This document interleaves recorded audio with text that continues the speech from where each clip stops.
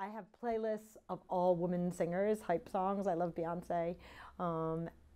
Also, a pregame ritual that GVS has, and we've had for a long, long time, is we actually come in and we join together and we actually take mindfulness breaths. I like the weather app. I'm an athletic director, so I'm always keeping an eye on the weather, though I love weather and I love rain, and I like to stand out in the rain. Oh, I love breakfast. Breakfast is my favorite meal of the day, and I love omelets, I love eggs, I love the oatmeal, and I love yogurt and granola. The advice I would give is to bring passion and find joy in the sport that you play. I actually was someone, in terms of positionally, I was a midfielder in soccer and a point guard, so I was someone who was always looking to have the great assist.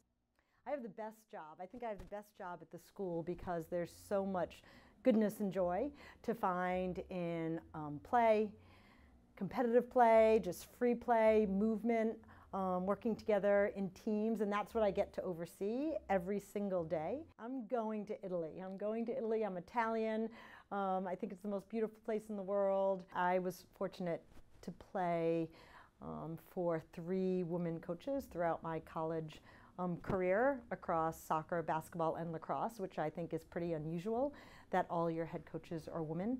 And I think those women inspired me to think about the transformative aspect of being a coach in girls' lives.